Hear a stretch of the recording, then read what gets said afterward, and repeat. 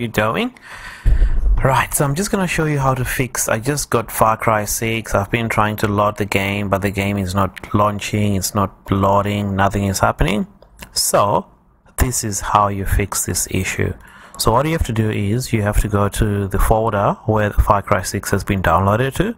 So in my case, I've already done this fix, so I'll just show you what to do. So in my case, you go to this is my games folder, and then you go to UB4 soft game launcher, and then you go to games, and then that's the folder you're looking for, Far Cry 6. Open it, and then once you get there, you need to open the bin plus and copy everything in this folder, Control A, or highlight everything in this folder, and then go back to your Far Cry 6 again, and then open the bin, and then paste everything from the bin plus into the bin folder, and there you go. Bob's your uncle.